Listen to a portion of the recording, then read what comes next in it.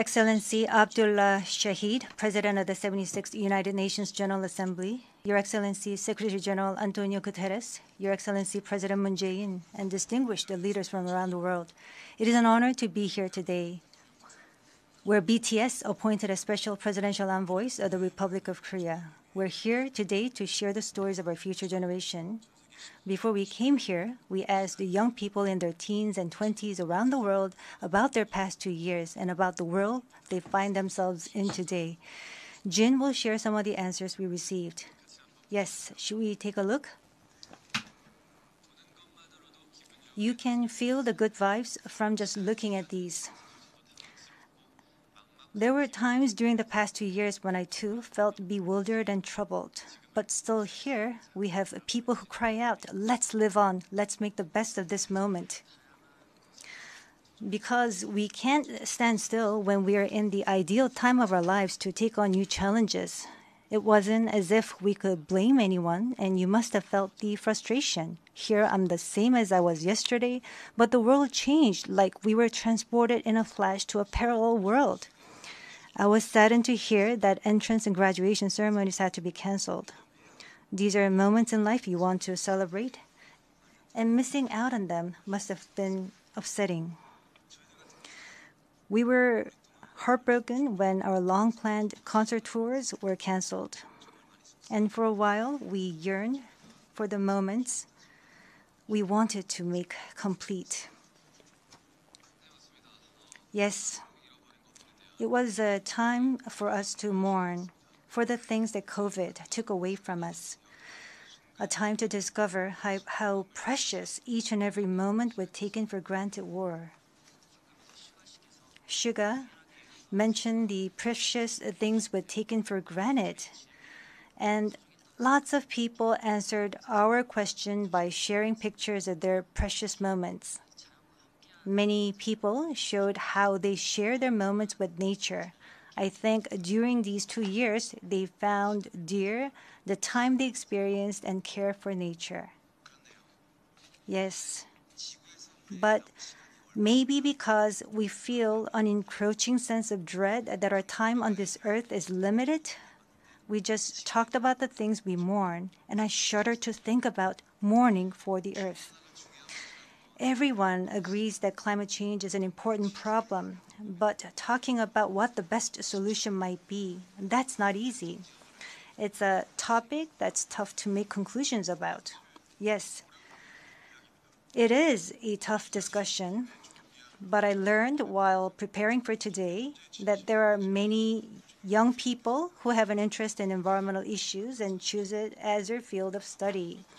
The future is unexplored territory, and that's where we, more than anyone, will spend our time. So these young people were searching for the answers to the question of how we must live that future.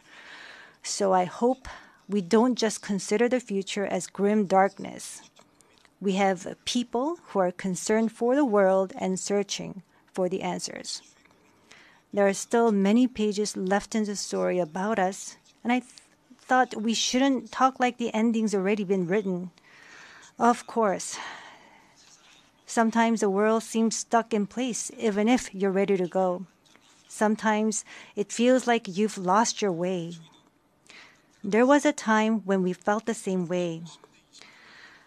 I've heard that people in their teens and 20s today are being referred to as COVID's lost generation, that they've lost their way at a time when they need the most diverse opportunities and must try new things. But I think it's a stretch to say they're lost just because the paths they tread can't be seen by grown-up eyes. Yes, take a look at these pictures. Here we have many who are trying hard to continue their friendships online in new ways, start learning new things, live healthier lives. I'm sorry, excuse me.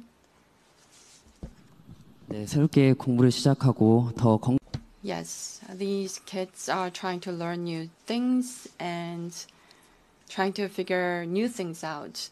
They don't look lost. They look like they are finding new courage and taking on new challenges. I think that's why instead of the lost generation, a more appropriate name would be the welcome generation.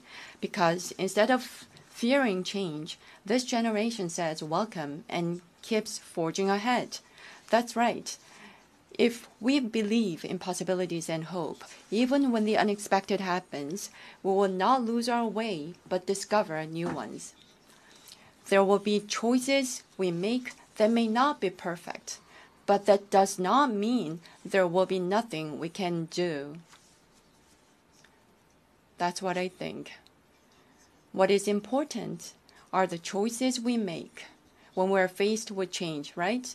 Some of you heard the news that we're coming to the UN, and a lot of you were wondering whether we have been vaccinated. And I'll take this opportunity to say yes. All 7 of us, of course, we received vaccinations. The vaccination was a sort of ticket to meeting our fans waiting for us and to being able to stand here before you today. Just like we said in our message today, we too are doing the things that we're able to do right now. Like the vaccinations, efforts are continuously underway to keep this new reality going forward. And I think the day we can meet again face to face is not far away. Until then, I hope we can fill each of our days to the brim with positive energy. We thought the world had stopped, but it continues to move forward. I believe that every choice we make is the beginning of change, not the end. I hope that in this nascent new world, we can all say to each other, welcome. And now, as we look forward to this future, the permission to dance is our message of welcome that we want to share with everyone today.